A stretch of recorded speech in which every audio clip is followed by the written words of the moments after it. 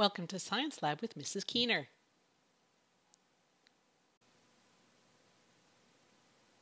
Hi everyone, it's time for Science Lab, and this week we have another space activity.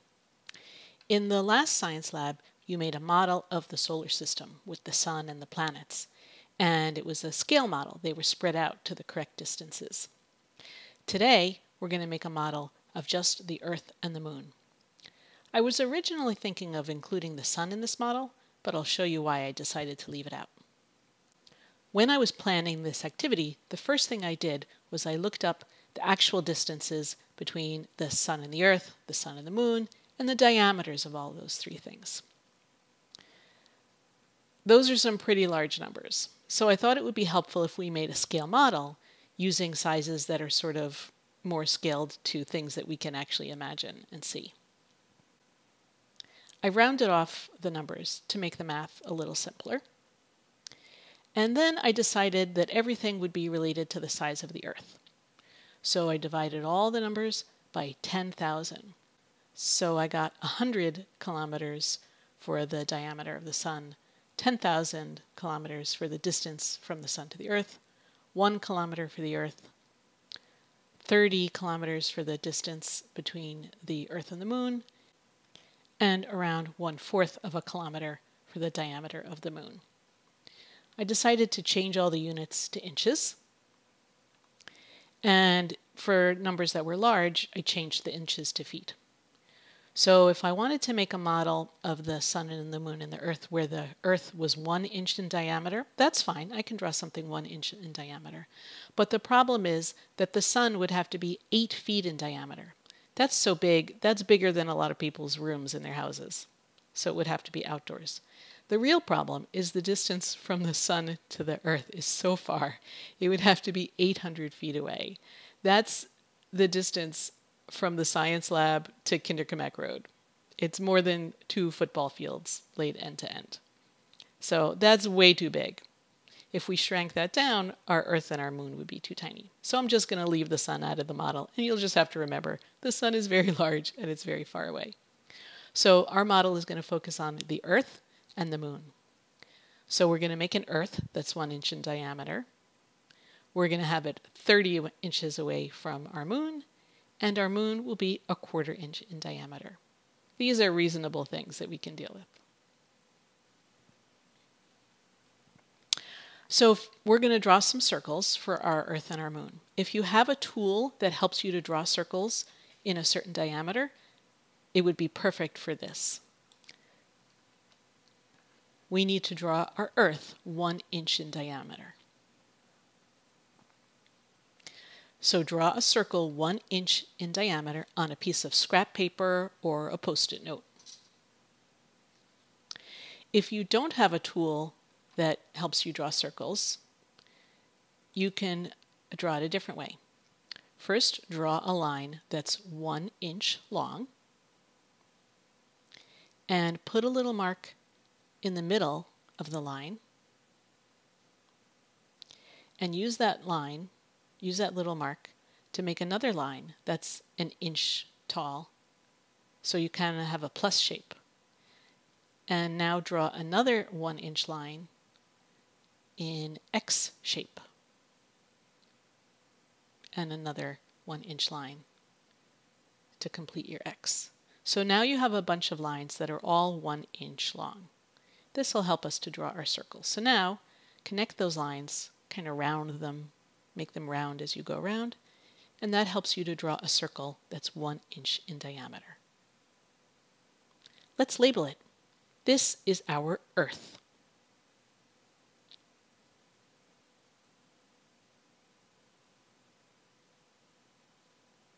You can color it if you want to, but you don't have to.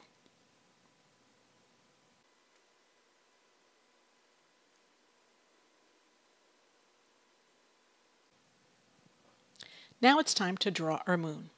If the Earth was 1 inch in diameter, the moon would be 1/4 inch in diameter. It's 1/4 of the size, the diameter. So draw a 1/4 inch line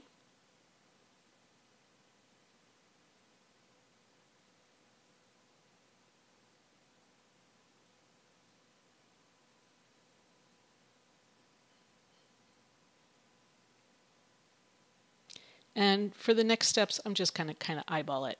Make it into a plus, make an X, draw a circle.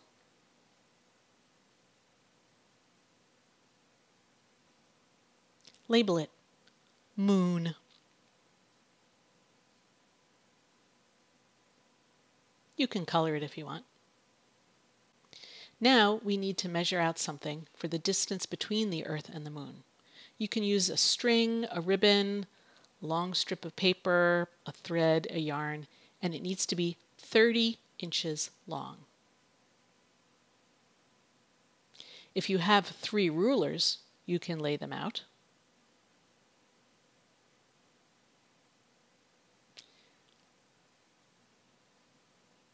My ribbon is a little bit longer than 30 inches and I don't feel like cutting it, so I'm just going to put a knot in it.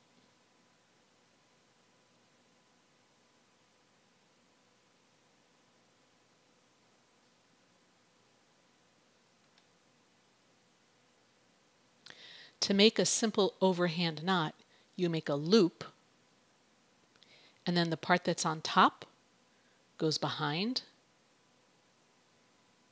and you pull it up inside the loop that you made.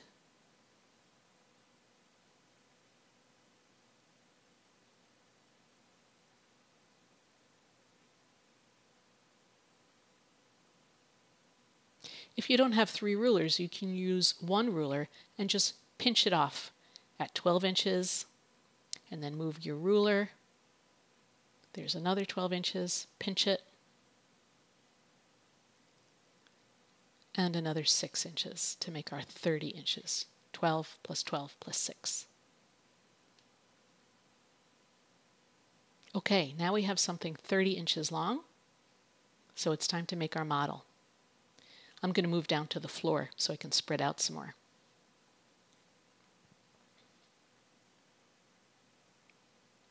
So straighten out your 30-inch long thing. Put the Earth at one end and the moon at the other. If we shrank everything down but kept the same proportions, this is what our Earth and moon would look like. Or if we were very far away and they looked small. If the Earth was 1 inch, the moon would be a 1/4 inch in diameter, and they would be 30 inches apart. So the ratio of the sizes stays the same. That's what makes this a scale model. Now we're going to have some fun. We're going to find things around our house that we can use in our model. For example, when I put these 2 placemats together, they're about the right distance. They're about 30 inches wide. And a raisin is about the right diameter for the moon. And this piece of chocolate is about the right diameter for the Earth. So I made a model of the Earth and moon using the raisin, the chocolate, and 2 placemats. My stove is about the right distance apart. If the distance between the Earth and the moon were the same as my stove, the Earth would be the size of this tomato, and the moon would be the size of this tiny little leaf of basil. This bookshelf is about the right size too. If this bookshelf was the distance between the Earth and the moon, then this eraser would be the size of the Earth, and this other small eraser would be the size of the moon. So find some things around your house and make at least 1 model showing me something that's about the right size and about the right distance.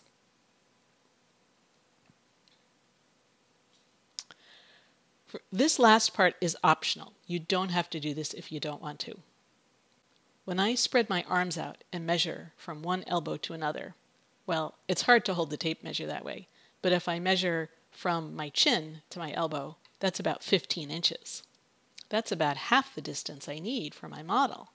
So from elbow to elbow is about 30 inches. Get a pen, not a Sharpie, but something you could wash off with soap and water. If you want to do this, Draw a moon on one elbow. It needs to be a circle that's about 1/4 inch in diameter. You can estimate it now that you know what size that looks like. And on your other elbow, draw a circle that's about 1 inch in diameter. By now, you know approximately what size that is. So now your arms can be a model of the Earth and the Moon, but you have to spread them out to the sides for the distance to be correct.